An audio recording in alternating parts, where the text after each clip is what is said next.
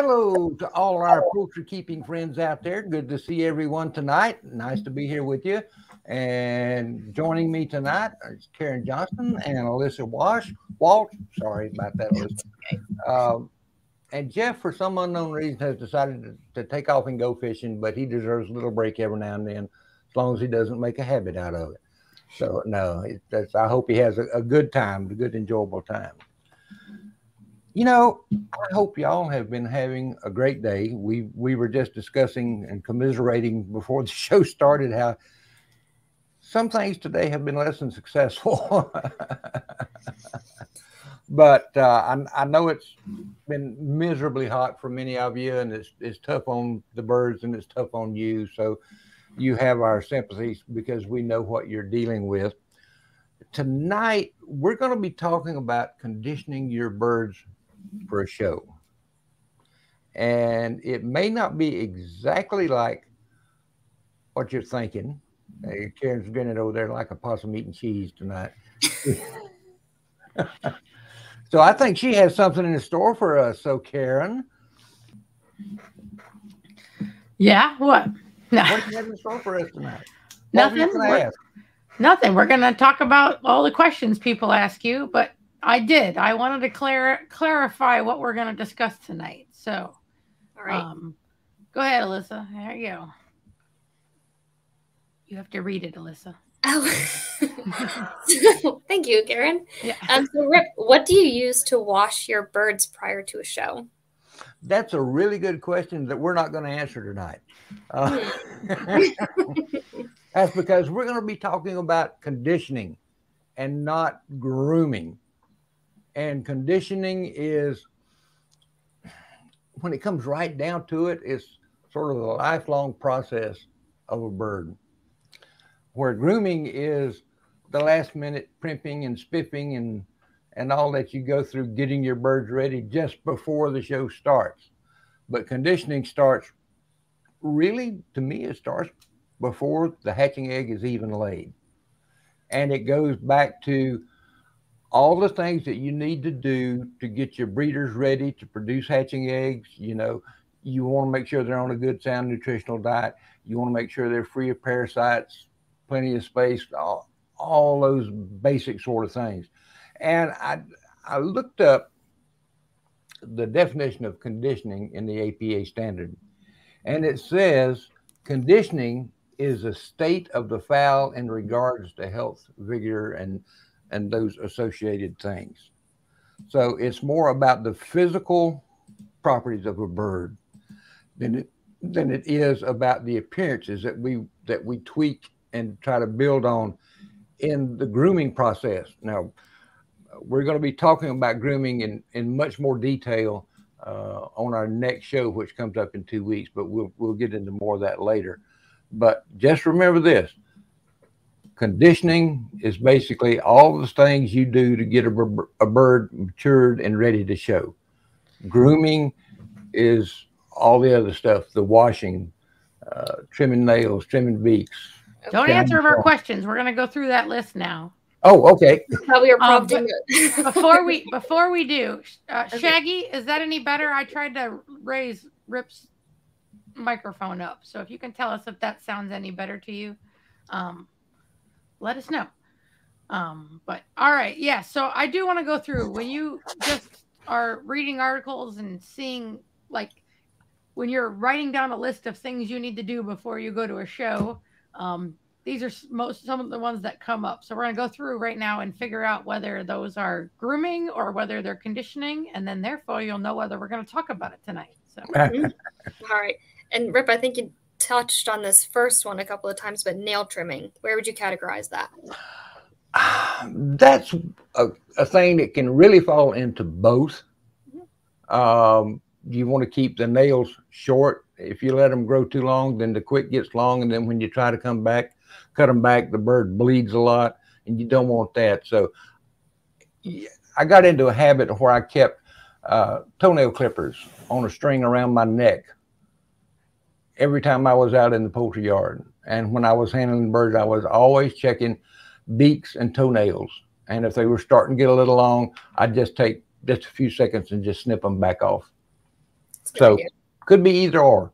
Yeah. That's a great idea. I just have that handy. All right. How about cage training? Cage training, that to me is more in the grooming end of it than it is in the conditioning.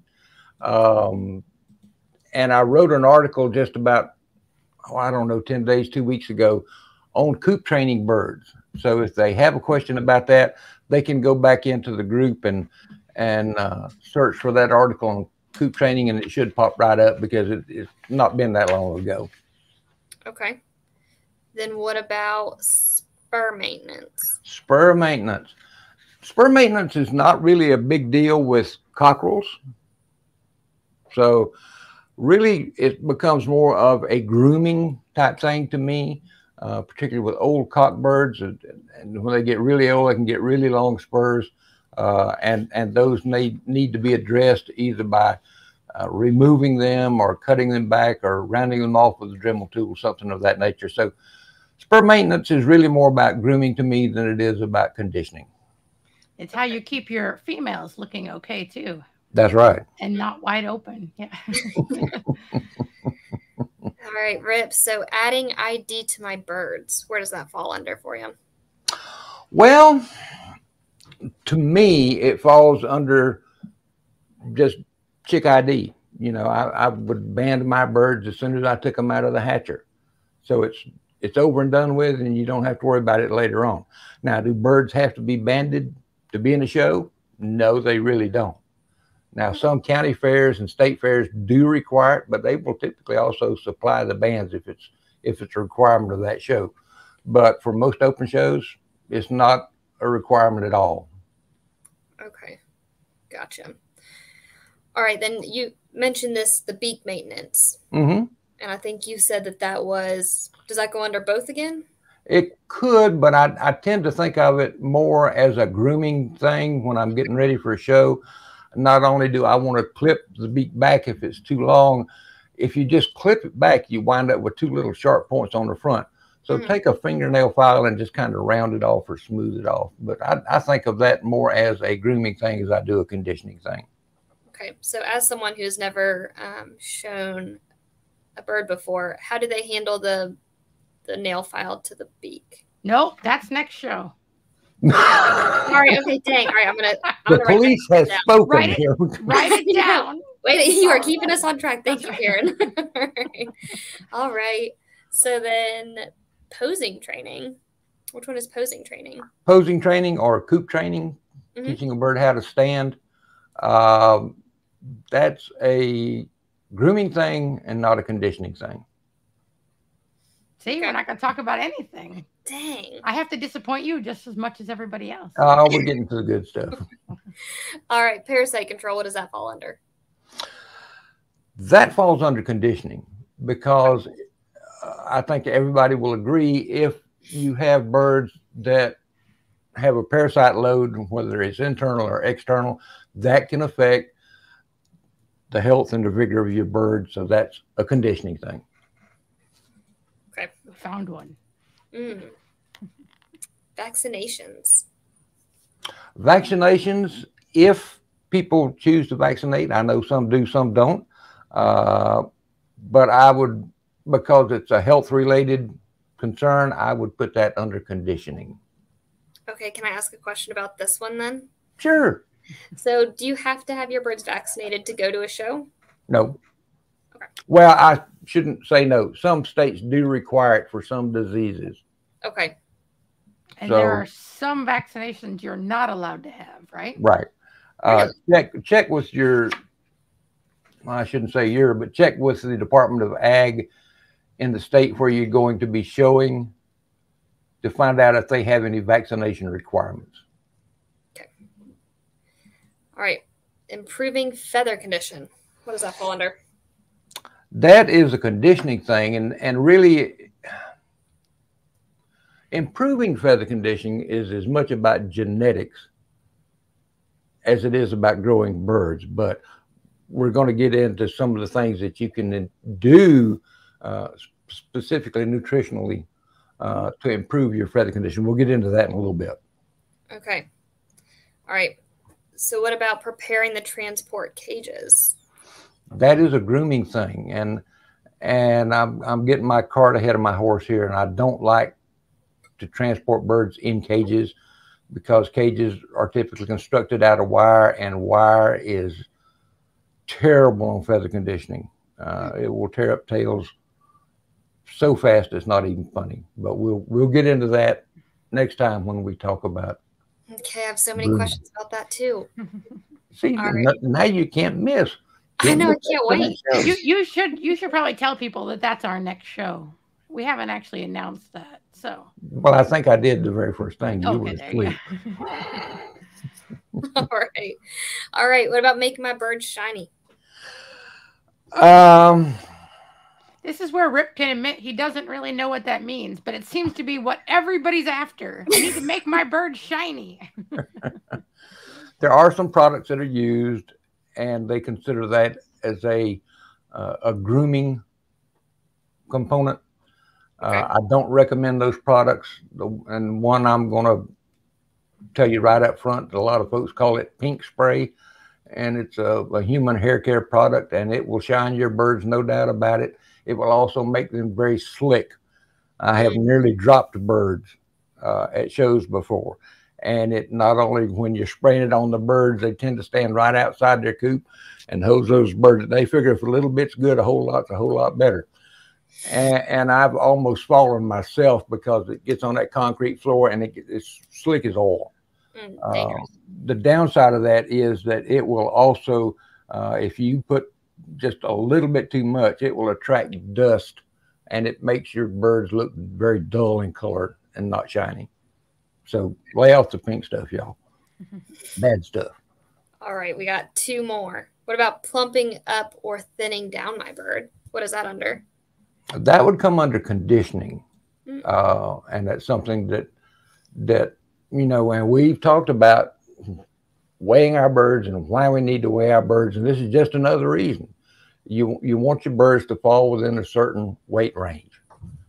You don't want them too fat, and you certainly don't want them too skinny.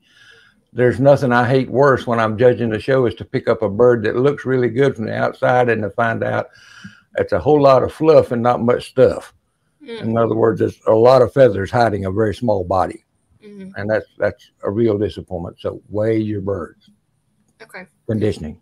All right. This one got my attention. What about covering the white and the feathers with a Sharpie? So that's the secret question. I was going to have some little smart aleck. When do you do this? I was going to say, since you put it on my list as a secret question, I was going to give you the secret answer, because if I told you, then you would know. But I won't. That is called faking, F-A-K-I-N-G, and that is a huge no-no. You cannot do anything to alter the appearance of the bird. You can't add colors. You can't pull feathers at the last minute. Not only will that get that bird disqualified, excuse me, if you have 20 birds entered in a show, all 20 birds will be disqualified. The judge will disqualify your entire entry if he finds you guilty of faking. So you're disqualified, not just that individual bird. Every bird you brought is disqualified. You're out. Not worth it, folks. No matter if you do it months ahead of time or right before. And back to the original question about adding color with a Sharpie, it's easy to find that because you can smell it before you even pick the birds up. Doesn't it rub off on your hands? Not usually, no. Okay. There used to be a product that some folks tried to use to put yellow color on the legs where it wasn't yellow before. It was a Purina health care product called Puramycin. Okay. And it would make nice yellow legs about the color of the yellow on our background here, but it would also come off on your hands if you weren't careful. So okay. That was pretty easy to smell too. Yeah. All right. Well, that's the last of the either or questions. Are you ready? All right. I know. Now we'll get down to the good stuff. Yes. Top 10 questions for Rip now. Are you ready for number one, Rip? Lay it on me. All no right. pun intended. So how far in advance do I start getting my birds ready for the show? Well, like I said, very early on, to me, conditioning starts before the egg is laid. Make sure your breeders are healthy. Make sure they are fed a really good quality feed. Uh, Make sure you're using the best possible management practices. Give them plenty of space to grow and mature in. I like to, if I'm showing, got a group of birds I'm raising to show, they'll probably get 3 or 4 times the amount of space that it calls for in the manuals. Just because I don't want any fussing and fighting and squabbling, but it's everything you do getting those birds up to the point of maturity. Okay? That's all. So just everything. Everything. That's exactly right. Anything and everything you can. So that's what you're teaching us tonight, how to do everything? Well, in a nutshell. But what it comes down to is just paying attention to detail and Yes. trying to be a good manager. Yes. The best exhibitors I have ever known paid incredible attention to detail. Okay. All right. Question number 2. Mm-hmm. Is having my birds in good condition for a show really all that important? It sounds like so much work. It is a lot of work, but showing a bird in general is a lot of work. Raising a bird, whether you're going to show it or not, is a lot of work. But is it important? Yes, because when judging a show, judges look for 3 things in this order. They look for type first,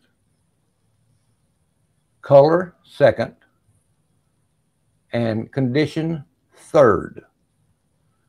So the overall condition of the bird, believe it or not, that accounts for 10% of the total score if you were to score a bird out using the scoring method. So yes, it's very important. So type, color, and condition. Yep. Yep, go on, Karen, sorry. This isn't on our questions, but it's my question. Mm-hmm. Give me an example of a bird that's out of condition. Like, what would you knock off points off for? That's a good question. The feathers are rough, raggedy looking. The bird is noticeably underweight. It may not be far enough underweight to be disqualified, but it feels light in your hands. The body, the muscling is just not there. It's overly fat. Hiding there, Karen? I can't hide my birds, so I'm just hiding myself. Yeah. But those are the things. Anything, basically anything that detracts from health and vigor.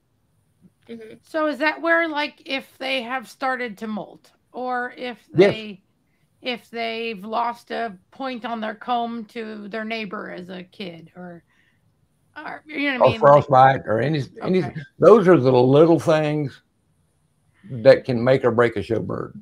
Mm-hmm. And you're talking about little things making a difference. I remember a show I was clerking for, Bill Holland, I think. And there were 2 black Old English females, and the judges were pulling their hair out trying to figure out which one they liked. And what it came down to, believe it or not, something so small as the second place bird had a small grayish white streak on the middle toenail on the right foot.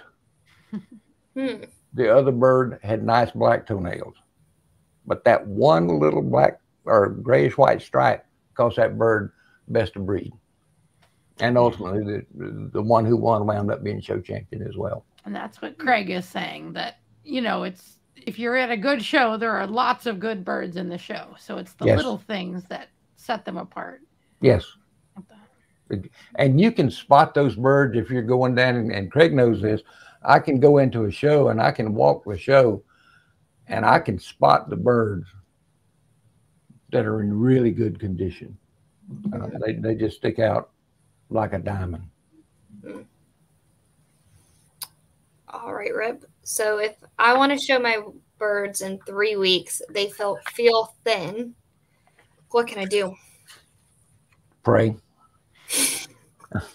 Nothing like there's no quick fixes for adding on weight or taking off weight.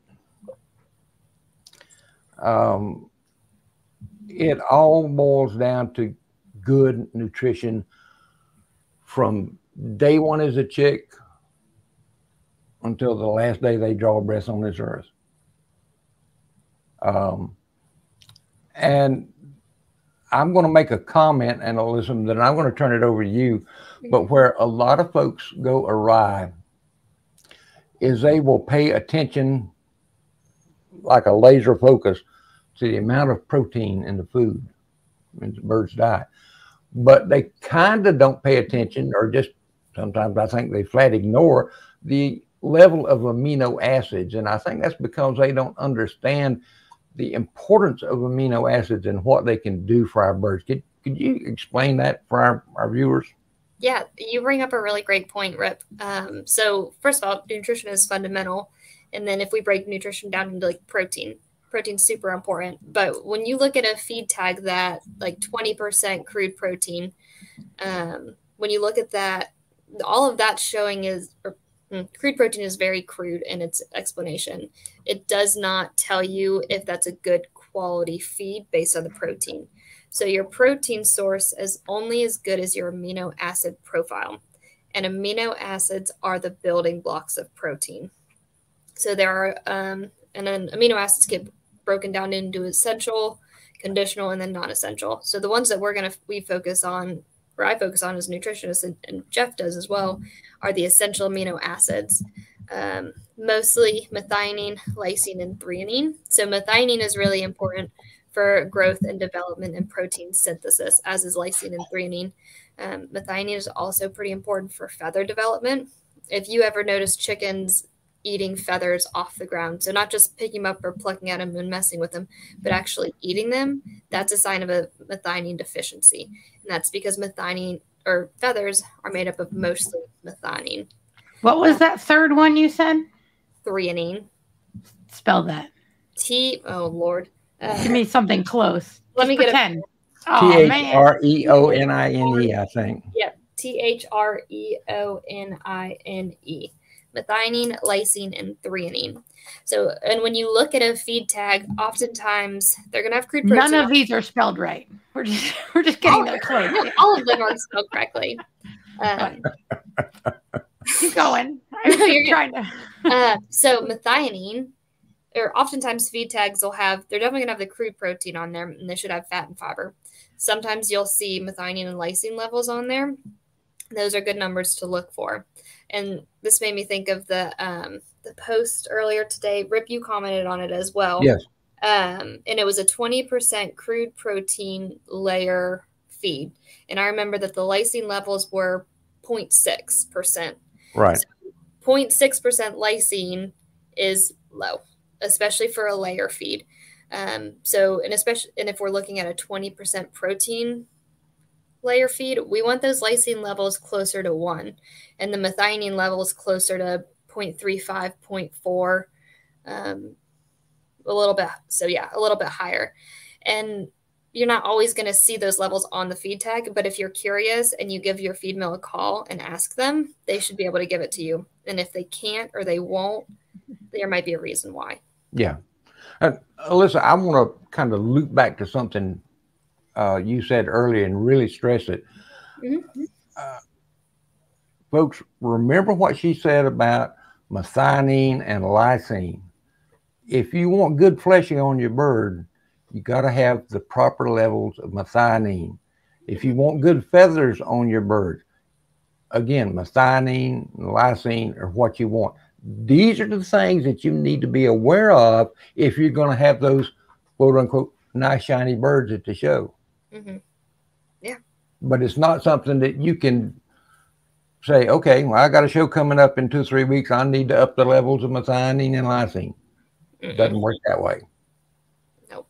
No, unfortunately, I wish it was that quick to make a nutritional fix. It takes that time. Would be nice. And even like for your chicks or your growing pullets, if you don't have if you don't have a good quality protein, your growth is gonna be slowed down. I think is how I want to say that. One thing, and I know you see it too, Alyssa, that I've been seeing a lot lately is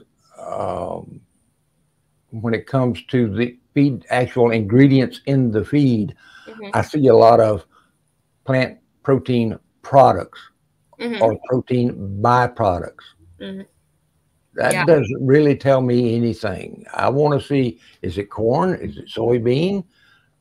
You know, what are they feeding? To me, products and byproducts, especially byproducts, have already been used for something one time and they got all the goodie out of it. And now they're trying to tell me it's good for my chickens to eat. I'm sorry, but I'm not going to buy that.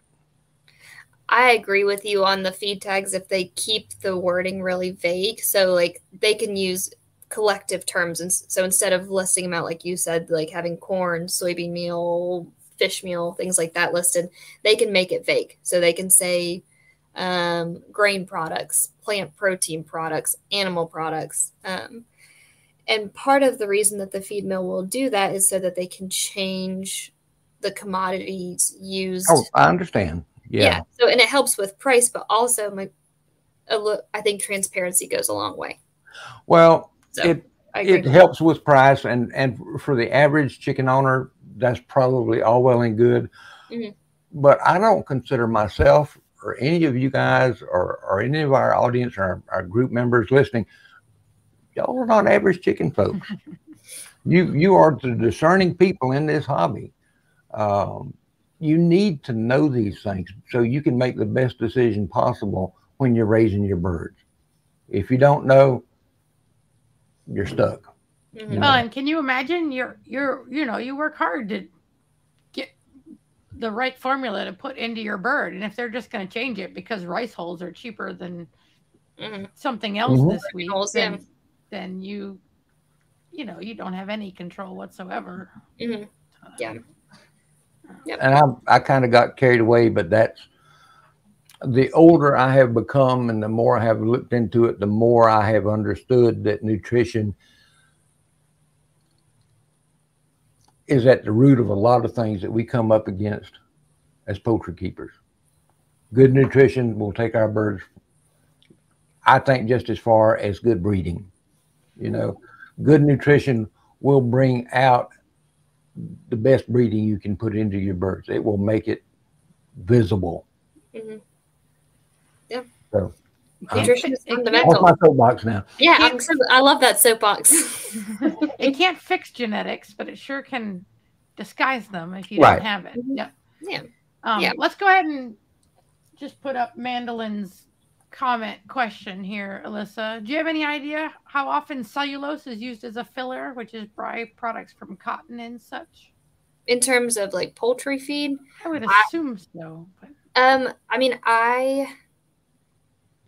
You only work for the good places. Exactly. Cellulose is essentially like fiber. Okay. So That's okay. I don't know how to answer that question because are they going to use things like soybean hulls, cottonseed hulls, and poultry feed? Probably not very often because chickens can only handle so much fiber and it doesn't really add anything to the feed. If you're seeing cottonseed hulls in there, I would send me the tag and I'll look at it. Here's how I want to answer that. Alyssa, one of my dear friends, and of course, Buddy Day he's passed on probably 30 years ago, but he was from Georgia, so he was a big cotton proponent. And he would go down and buy cottonseed that had not been delinted and grind that up and feed to his birds. I never really understood his thought processes, but it's just something Buddy always did, of course, he always fed them a lot of cayenne pepper because he felt like that made them nice and red in color. But so they use a lot of cottonseed in the dairy, like conventional dairy as well. So it's a good source of fiber. I think it's a decent protein source. It's also got good fat in it too. So maybe were his birds really shiny? Actually, they were. It could have been the fat from those cottonseed hulls. Yeah. Or cottonseed. He always had You have nice to go looking back birds. 30 years ago and apologize to him for doubting him. That's I funny. can almost tell you what he would say, but this is mixed company. That's right. Keep it clean. Yeah. That's pretty funny. All right. So what if my birds are too fat? How can I make them lose weight? Can I exercise them? Run them You around know, on I a don't know if leash. I've ever heard anybody exercising their birds. No? Again, it goes back to, are they're too thin and they want to make them bigger. Now we're too fat and we want to make them smaller. But there's no quick fixes to that. What if I just give them half the amount of food? I suppose you could try that, but the danger of that when you start cutting back on the food is you do run the risk of causing your birds to go into a molt just before a show, and that is not a good thing. You don't want them blowing feathers right and left. They'll weigh less. If they don't have any feathers. You just like run them around for a little bit and help them lose weight every day. Okay. So this is all about the treadmill. I'm about making them naked, and you're saying it's not able to be done. Because you're the actual judge and we are just playing around. It's hard to judge color when they ain't got no feathers. Now, come on. So what you're saying is instead of faking color, you can just throw them into a mold and just tell people they were gorgeous. Yeah, not going to win either way. Oh, okay. All right, just checking. So, no quick fixes. So speaking of feathers, what if all the feathers aren't in? What can I do to speed up their feather growth? This kind of goes back to what stage is the feather growth at, you know, and it may be something as simple. Just give them a little more time. I'm going to jump ahead in my notes here, but one of the things that I learned almost by accident was learning how to time the hatch.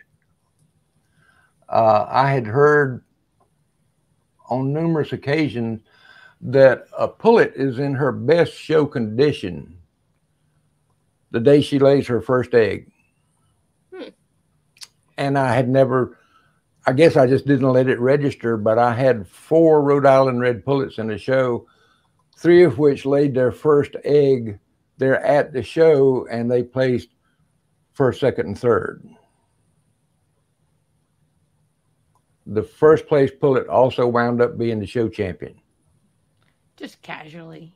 Just casually. Just also happened to be the best bird in the show that whole day. I was doing my happy dance all over that show home. I think that was my first show champion, by the way. But, and when I mean timing your hatch, how long does it take your birds to fully mature?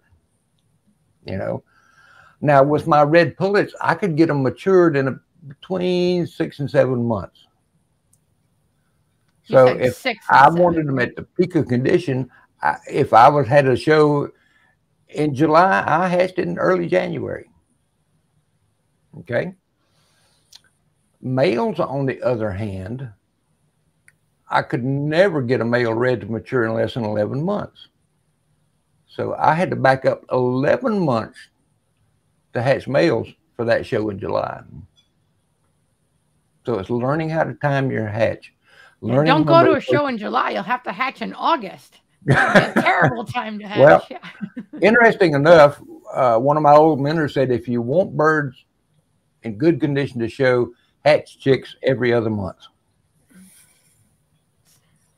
So that's not too far from that. Through the show calendar. But then the next question I get asked when I make that statement is, how do I tell when my birds are mature? And I tried to find a graphic to illustrate this, and I could not. But chicks go through 3 different sets of feathers before they're mature. The first 2 sets are juvenile feathers, and the wing feathers have very pointed tips, very sharp pointed tips.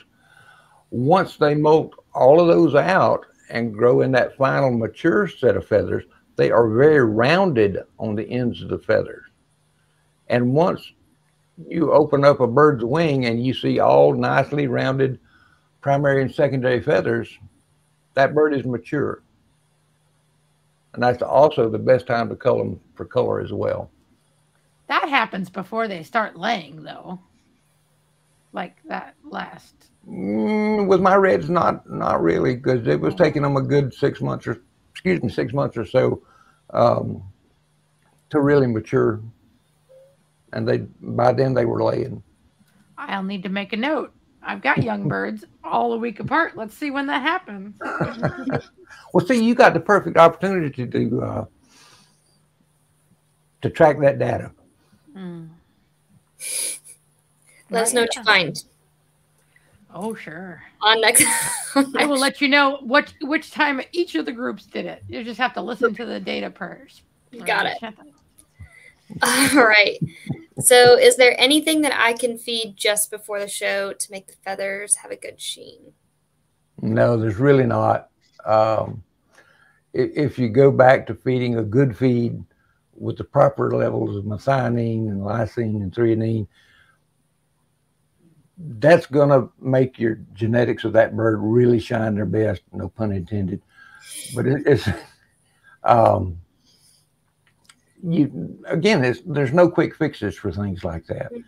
And people have tried for decades to come up with something that worked. Show sheen is something you can spray on. I saw Craig mention that he likes to spray it on a cloth and rub it on there. If you want to build up a nice shine on your birds, go down to the Dollar General store and get you some El Cheapo silk cloths, handkerchiefs, or whatever. And you can rub your birds with that silk cloth, going with the lay of the feathers from head back down towards the tail. And you can build up an incredible shine on your birds just doing that a few times a day. Interesting. So does it stimulate like oil production in their feathers? Why does it do that? I really don't know. I don't think you'd be stimulating oil production. I think it's like polishing a wood desk. You don't even have to have any polish on your cloth, but if you go back and forth on that wood, you can make it shine just a little bit better than it would normally on its own. Okay.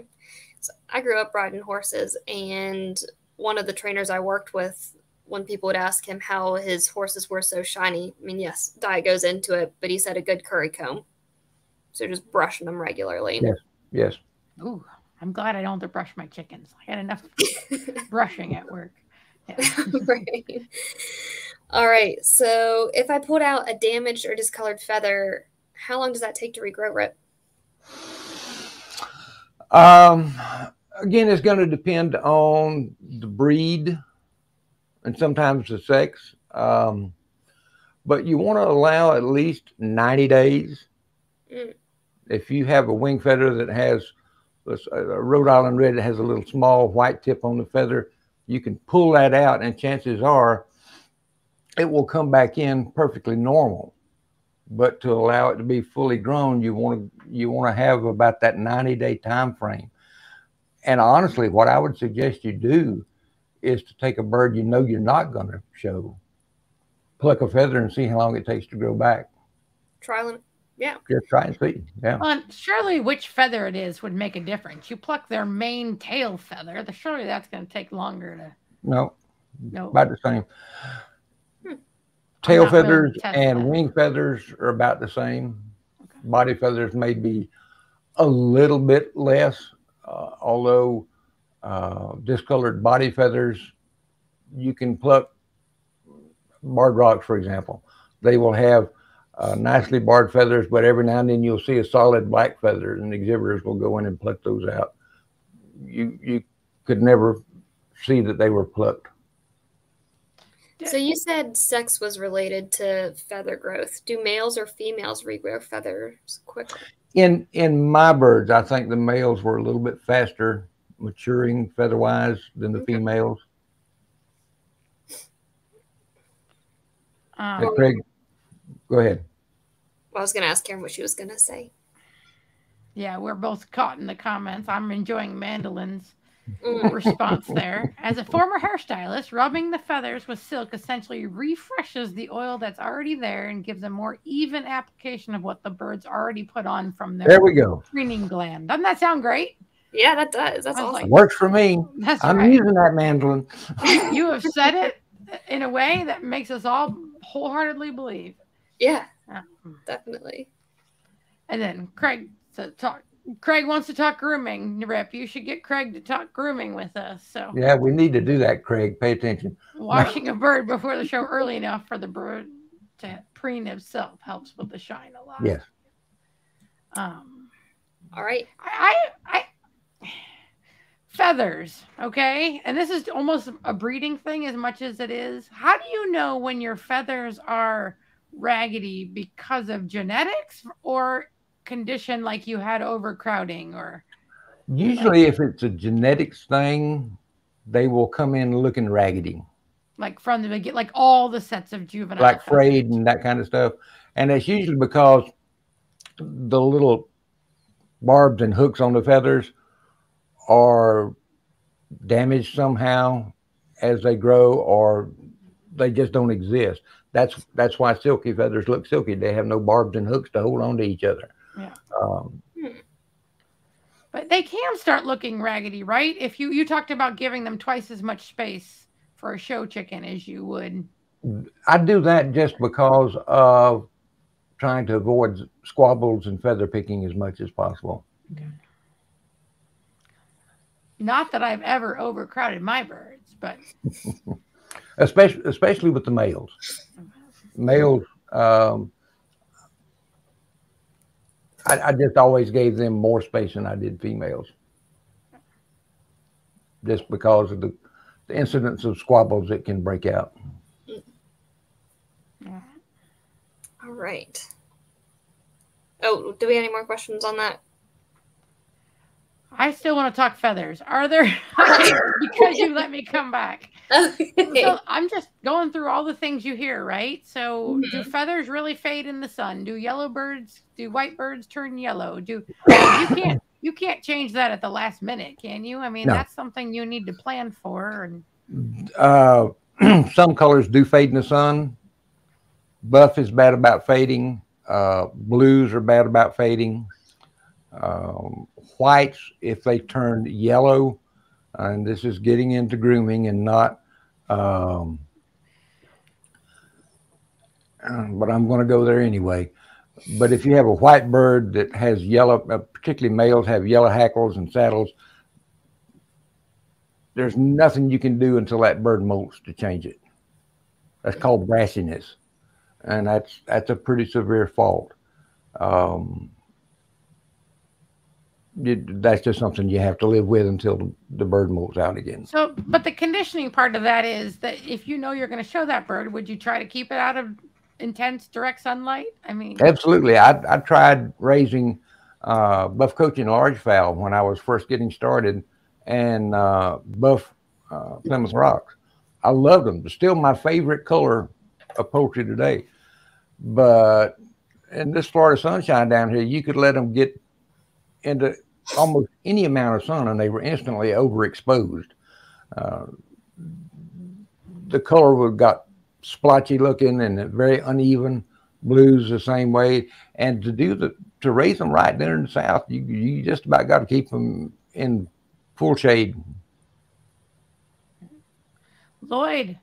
Craig, Lloyd, would you like to come? Try that again, Rip. Craig, Lloyd would like you to come onto the show.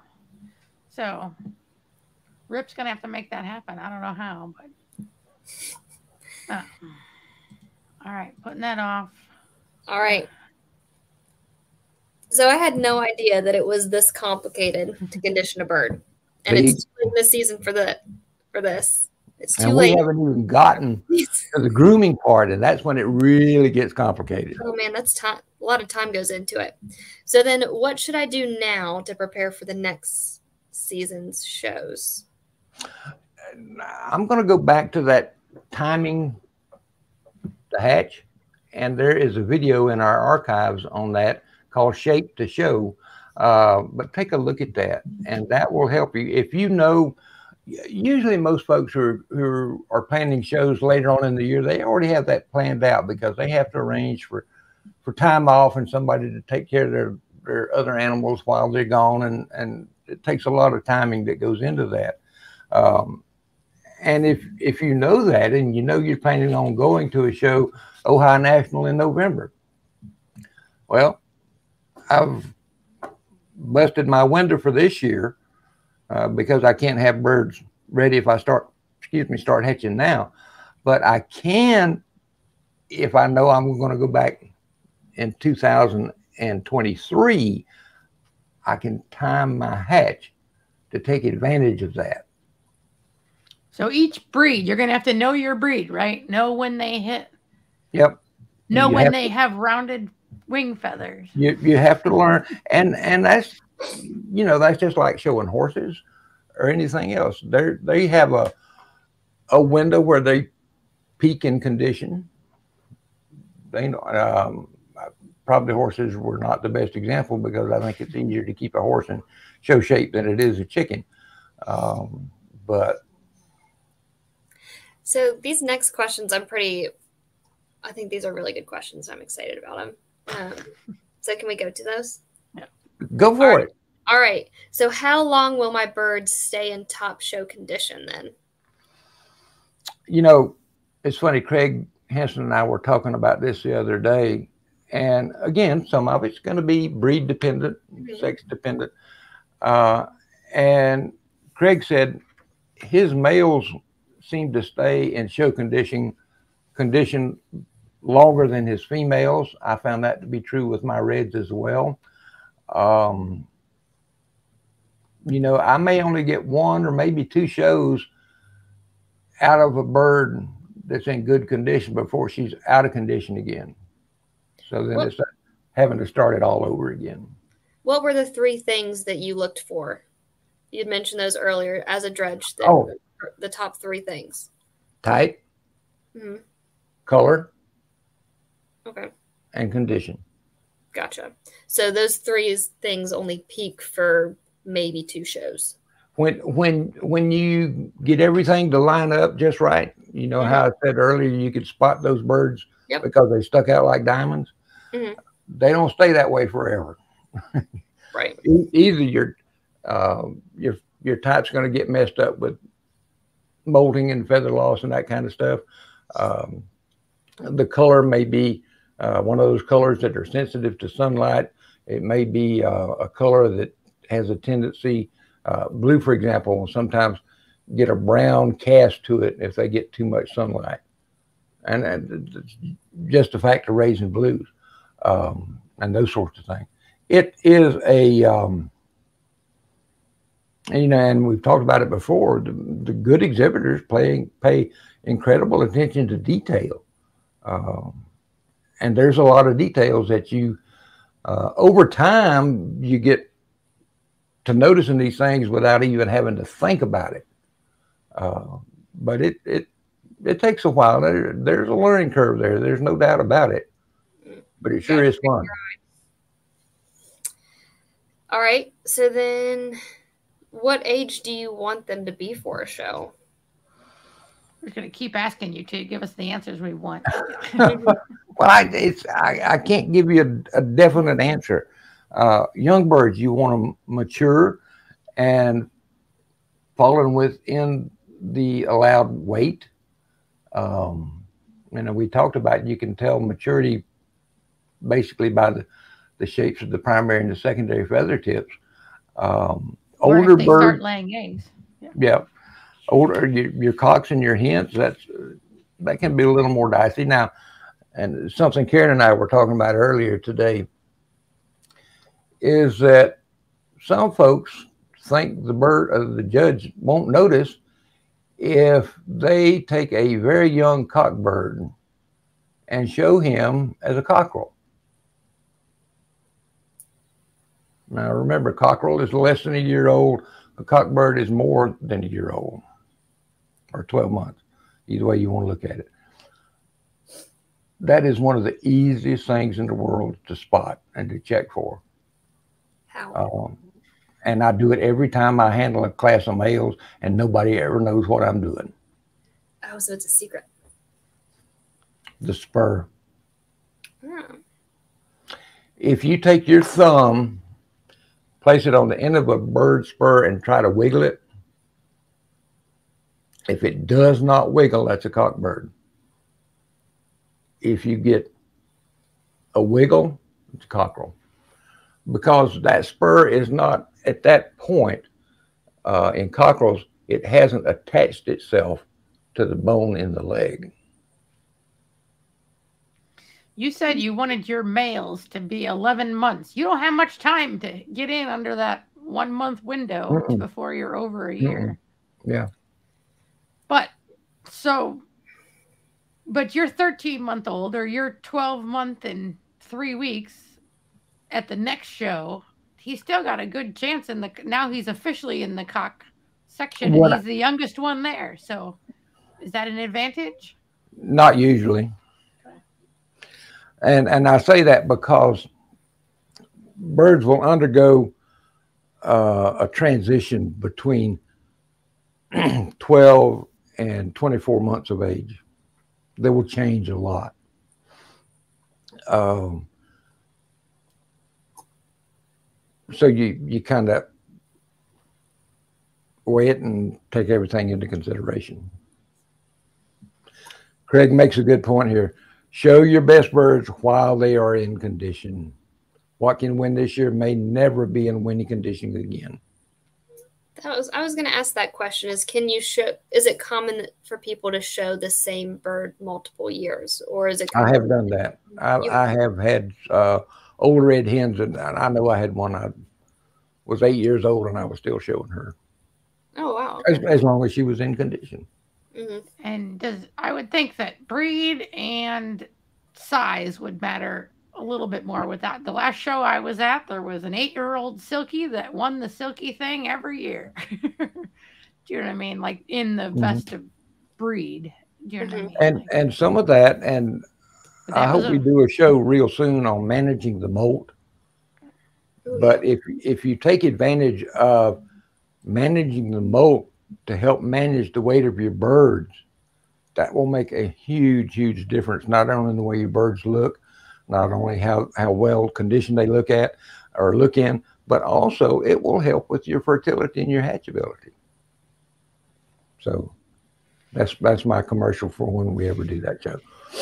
We talk a lot about, or people talk a lot about really managing your breeds. Like if you have 1 or 2 breeds or 1 or 2 or 3 varieties, but not crazy, although some great show people have tons of different breeds in there.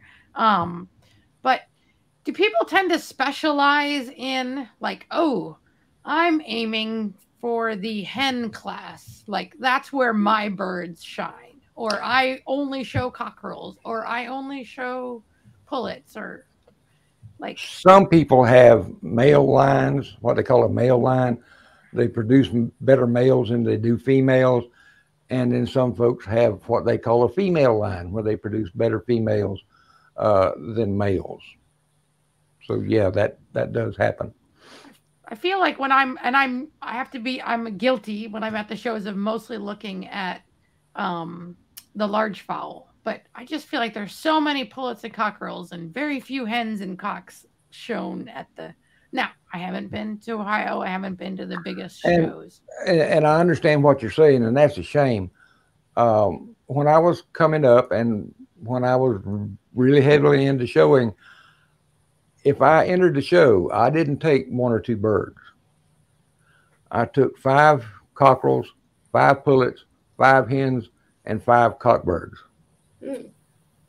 And if they had trios, I would oftentimes take at least 2 or 3 trios. And if I could put together 5, I would take 5 trios. Because when you see somebody that's doing that and they're winning, that's the person you want to go to get your birds, because they have incredible consistency. That sounds like I'm tooting my own horn. I'm not. But those people who win consistently are doing it because they have birds that are consistent. They've got a deep bench. They don't Yeah. have a. They don't Very have deep a bench. one or two. Ooh, surprise! Look how awesome this bird is, and they That's can't the reason that duplicate it. at a show today, if they have display classes, that's a cock, hen, cockerel, and a pullet, and 3 of any other sex. You find a person that's winning the best display in your breed, you want to really look at their birds because they're consistent. I need to find a show that even has that category. Yeah. I'm gonna have to travel for that, I think. It's easier to find displays than it is trios. Trios were a very common thing at shows, and they kind of died out. And it started back in the 80s. It became a little more popular. Okay, I think we're running out of gas here, people. So if you've got any more questions or wisdom you want to share, or just to make fun of Rip or I for any reason, don't make fun of Alyssa. She doesn't like it. But we do have one more. Let's see. So this was Shelby says, I think conditioning plays a huge role on feathers. For example, keeping a bird inside all the time versus a more natural environment, have plenty of space outside, and eating bugs and grass. So can't do all of those, right? If you have, yeah, it's showing chickens. There's going to be some trade-offs. You can keep them in show shape if you keep them up and inside, but then you get trade-offs like the face starts going pale on you, and they look almost anemic sometimes. So yeah, there's trade-offs. You do hear it's not. I'm not saying it but you do hear the anecdotes of, oh, I just went out to my yard, picked up a bird, threw him in the show, and he won everything. Like, I'm assuming that's unusual, or that's not usually the way it goes. That you can't. Yeah. It's not usually the way it goes. I have done that one time. It was at a very small show. Okay, so you're talking more state fairs. You're talking more local shows, not. No, this was an open show, but it was a small. I think they only had like 600 or 700 birds in the show. Only. Yeah, I feel like that's a big number, or is it not? No, big numbers. Oh, high when there's 12,000. That's a lot. I'm not starting there. Yeah.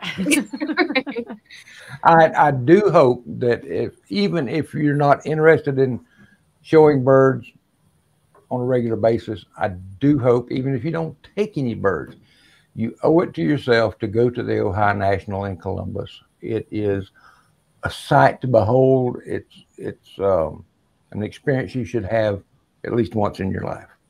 When is it? I think it's about the second weekend in November. I'd have to look at it, but it's in November. Okay. I think that's true because I believe it usually falls over a semi-holiday for us at the kennel. I think Veterans Day tends to hit around that time. So yeah. Do the birds shed all their wing feathers every yearly molt? Yes. And if I had one that didn't, I would pluck it, because that way that you always had fresh looking feathers. I admitted this on Facebook the other day that I actually prevented my birds from molting one year by saying, oh, let me just keep the lights even so I don't have to ramp them back up. And I waited a decent chunk of time, but I think I did it in early September, and I stopped two of my best layers that were still laying, stopped them from even molting that year, and they did not thank me for it. So they looked awful for a long time and probably just got fatter and fatter. So, so don't do that. Don't prevent the molt. So. Okay, we got any other questions or anything else? I think we're good. All right. Hey, folks, don't forget, and we kind of beat around the bush of this whole grooming thing tonight, but we're going to get into it in detail. Grooming your birds, or scrub-a-dub-dub, there's a chicken in my tub. Hopefully not your actual bathtub, but hey. That will be 2 weeks from tonight, on June the 24th. 28th. Sorry. And we're going to make Jeff do a chicken bath live since he wasn't here. We can tell him that we've That could get ugly. promised that he'll do that. So, but we hope you enjoyed the show tonight. We hope you'll be with us in 2 weeks. But until next time, by golly, keep smiling, keep enjoying your birds, and keep helping each other. So long. See you later. Thank you, everybody.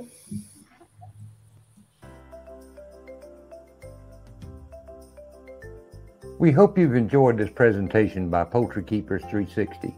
All rights are reserved. This production has been made possible in part through the generous support of the Fur Trail Company, manufacturers of gardening and livestock products that are better naturally.